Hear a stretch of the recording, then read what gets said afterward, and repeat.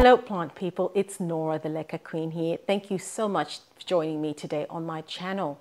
Today I will be responding to a question that has been asked by Vishnu. And Vishnu asked this question on my weekly question post on my community tab. So if you don't know about this initiative, I'll tell you a little bit about it now. I'll be doing a weekly post where you can ask me any question that you like. I will then pick at random a question to address, and I will respond to this question in a video, because it's really hard sometimes to respond to some of the questions that you ask in the comments. So I thought this would be a good way of addressing some of the things that you guys are constantly asking me about. So today, Vishnu asked me about the pros and cons of using semi-hydroponics and what's a good plant to use as a beginner plant when someone is starting with semi-hydroponics. So semi-hydroponics, as you might know, is the use of a growth medium that's not soil and not using any pumps and things to get the nutrient solution flowing. So generally in my practice, I use Leca, which is clay balls. I'll show you some of my Leca balls. So these are some of my Leca balls. This is what you commonly would know as Leca. So Leca is really just clay balls. And instead of using soil, I plant my plants in this. Now, what are the advantages? One of the things I love the most about using semi-hydroponics and Leca is the fact that I don't have any pests anymore. You will know one of the things about having lots and lots of indoor plants is that you get a lot of fungus gnats. A lot of people have a lot of fungus gnats, and I definitely had a lot of fungus gnats. And if you do have lots of plants, you will know what this is. You know, you're just sitting around minding your own business and there's just gnats everywhere. They're just buzzing everywhere. They're so annoying. But since I started using semi-hydroponics, zero gnats. I do not have a gnat problem in my house. I used to have all these, you know, those yellow tabs, those yellow sticky tabs to get all the flying creatures. I used to have them everywhere. All gone, all gone, all gone. Because all these fungus gnats, aphids, they all like to, you know, go and burrow in the soil. It's moist. There's great medium for them to lay their eggs, and it's just a continuous cycle. You get rid of the adults, the babies are hatching, and it's just constant and constant and constant. But since I started using semi-hydroponics, they've got nowhere to lay their eggs. There's no dampness anywhere, and I just don't have that problem. The next thing that I really love about using semi-hydroponics is that your plant has consistent water supply. So I've got one of my plants here. This is one of my ZZ plants, and it lives in this reservoir. See, that is my nutrient solution in there. That liquid dropping there is my nutrient solution. And of course, because it's a solution, it's got water in there as well. So it's got the nutrients and it's got water.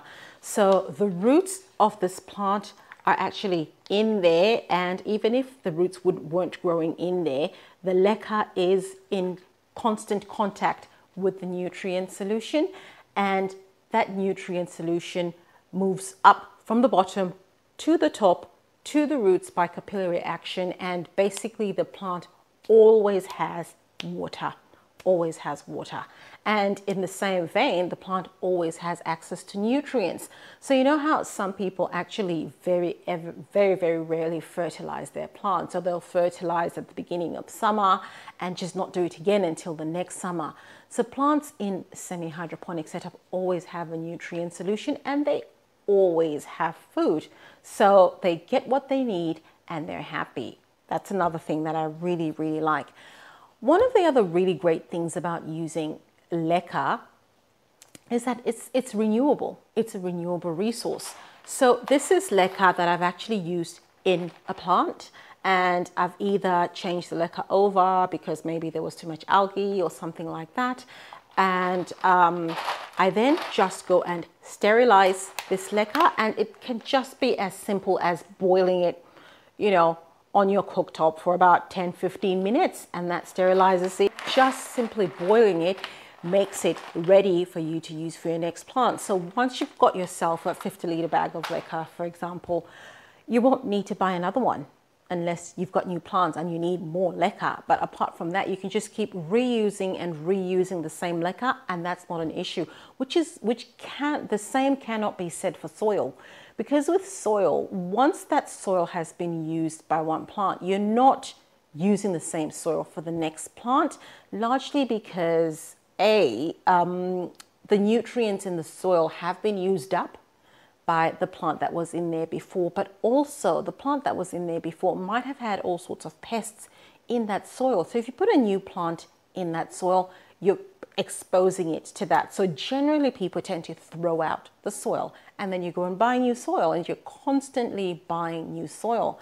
Another thing about soil actually is there's different soil preparations for different kinds of plants. So you might have an orchid mix, you'll have a succulent mix, you'll have another mix for aeroid plants. But with leca, it's just leca. There's no leca for succulents and leca for air. It's just one simple thing. So you've only got one thing that you're using for all your plants. That's another thing that makes it really, really useful. But one of the things I like about leca is it really promotes root health. And I'll show you what I mean when I say root health. So I've used my ZZ plant. It's a really good example of this. These are the roots of my ZZ plants. Look at that. Those roots are really, really healthy, and they are loving life in semi-hydroponics. But what's really good as well about leca is that you can actually see the roots inside the pot. So you don't necessarily need to have the roots coming all the way out there. You can see them inside. And if there's something happening with your roots, you can actually tell that either there's root rot or there's something going on, and it's very easy to actually remedy the situation. The other thing I love about growing in semi-hydroponics is that you'll see with this particular plant, my pots have these holes. So there's great aeration between the holes that are in the pot and the spaces that you find in between the leca. There's just a lot of air around those roots, and roots thrive with a lot of aeration. So that works out really, really well for my plants. I love the leca plant look. I think it just looks so nice. I just love that look, the plant, the balls. I just love it. I really, really like it. I think it looks beautiful. So it's an aesthetic thing for me as well. I love the way it looks. Now, with anything that's got pros, there's cons. Obviously, there's cons. So let's talk about some of the cons. The first con for using semi-hydroponics really is the startup cost. It does tend to be a bit pricey at the start, and it's really at the start because once you've got your leca that's reusable, so you use it all the time, so there's that cost, whereas with soil you'll have to keep purchasing and keep purchasing. So you make your savings in the long run with that. The other thing that you need to do when you're using semi-hydroponics is, because semi-hydroponic media actually doesn't have any nutrients in it, you do need to get nutrients. So things like, this is what I use. I use Growth Technology Foliage Focus, and I'm really fortunate in the fact that I can actually use a product which is just one product. I know a lot of places, especially in America, you guys tend to use like 3 products to mix up your nutrient solution. I just use the one, and I'm really, really lucky. So other things that you might find that you might need to buy when you're starting with semi-hydroponic are things like things to monitor your pH. So this is a pH meter, and I hardly ever use this, to be honest, because I have checked out the pH of my solutions and it's the right pH, so I never have to constantly check my pH, so that works really well. Another thing that people talk about a lot with semi-hydroponic startup is the cost of new pots. Now, this one is a bit of a weird one, because you could go all the way and get all these self-watering type pots, which you don't necessarily need to do, or you could just go down the route that I go down. I have my pot. This is a normal nursery pot, and I make these holes in the pot. If you haven't seen my video where I show you how to make DIY, basically net pots, click on the link above and that'll take you straight to it. So all you need is a normal nursery pot, make some holes in it, and there you've got a net pot which encourages aeration through to the roots, and we've already talked about that. The other thing that you'll need when you're doing semi-hydroponics is a cache pot, depending on what method you're using. I like to use the cache pot method. So this is my cache pot. So this is my plant and it goes in there. The cache pot doesn't have a hole because that's where my nutrient solution goes. So this, again, that's just really simple. That's just a food container, empty yogurt container, anything. I cover it up with tape so that I don't have algae growing in there. And I've got a video that explains all about algae and how to prevent it in a semi-hydroponic setup. If you haven't seen it, just click on the link above. That'll take you straight to it. And that's all I do. I've got this cheap DIY cache pot in my DIY net pot. And that is my semi-hydroponic setup. That's it. Now, you might say to me, Nora, I really don't like the look of that. It looks a bit ugly. You know, fair enough. Fair enough. If you want something pretty, you can do that. So I've got my Syngonium wendlandi here. And this one is also living in a pot. So as you can see, this is a dark pot. I generally don't like to go the dark pot route, but I didn't have a pot this size. This is all I had. So yeah, I just made holes in this one and made it work. And this is my cache pot. So this is a ceramic pot that does not have a hole, and that's where my nutrient solution goes. That looks a lot prettier than the black one, the DIY one, and that's something you could do. So that is my semi-hydroponic setup over there.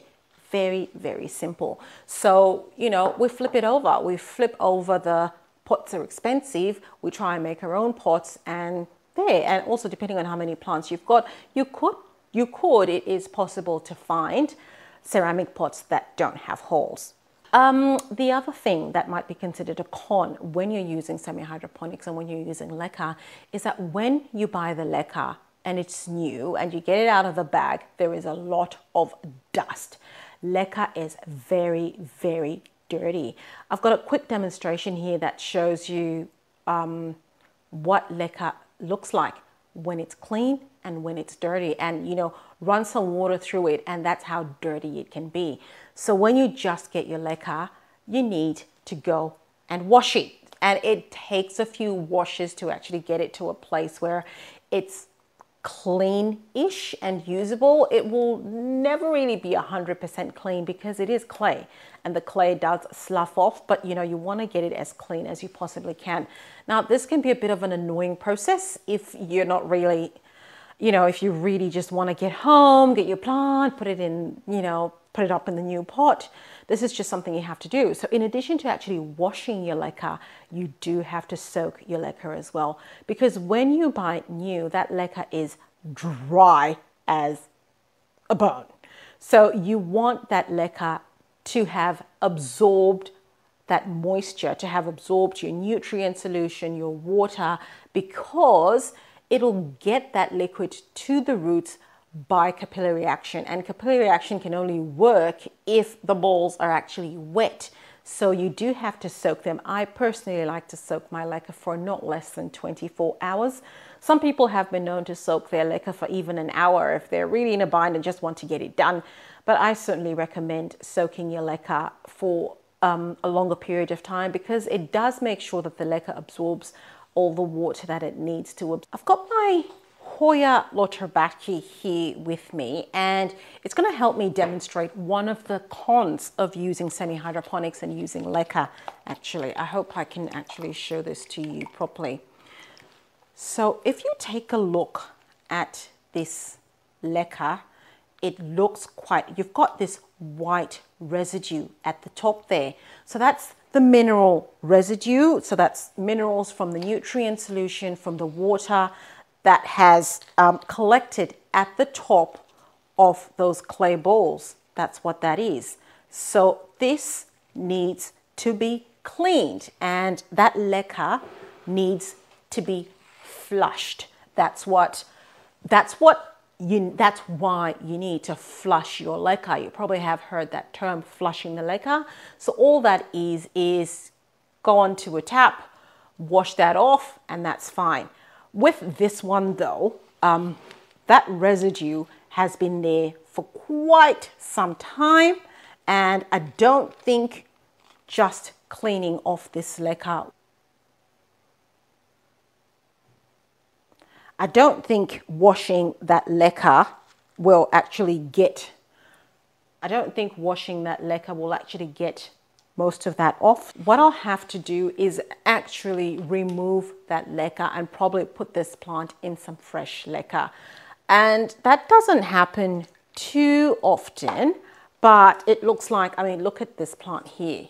It's got roots everywhere. It looks like this actually might need a pot upgrade as well. So what I'll then do is I'll just take the plant out of that pot, get a bigger pot, the next size up, get some fresh clean leca, put the plant in that, get the old leca, clean that off. And once you clean that leca using the method I described above, once you clean that leca, just boiling it or however you clean your leca, that's going to be good to go for the next time you need to use it. So yeah, that's pretty much the pros and cons that I really can think of. Some people think using semi-hydroponics is a lot of work because you have to do all these things.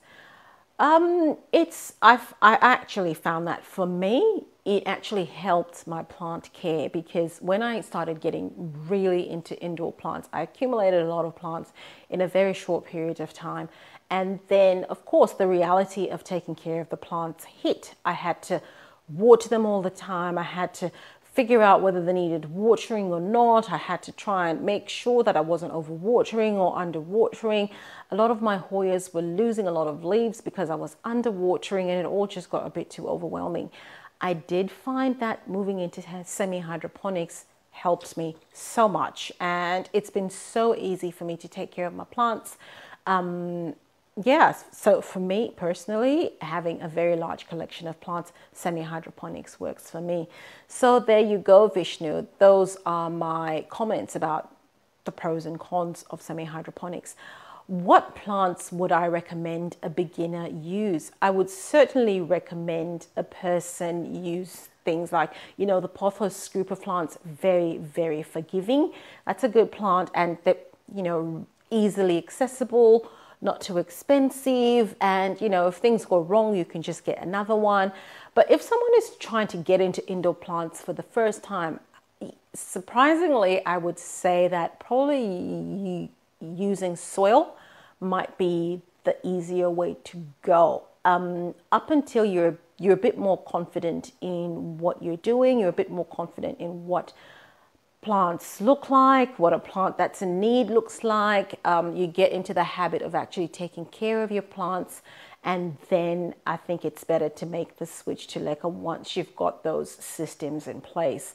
You could go straight into using semi-hydroponics if you are that way inclined, and I would greatly encourage you to do that. But I think for the vast majority of people, getting into the habit of taking care of plants first might be a better way to go. Otherwise, then they might think semi-hydroponics is too hard. But yeah, there you go. That is for you, Vishnu. Those are the pros and cons of semi-hydroponics and my 2 cents on what's the best method to use when you're starting out taking care of plants.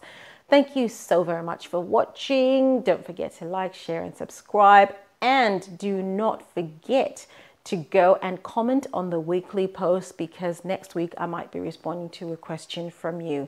So thanks a lot, guys. I'll see you in my next video. Bye.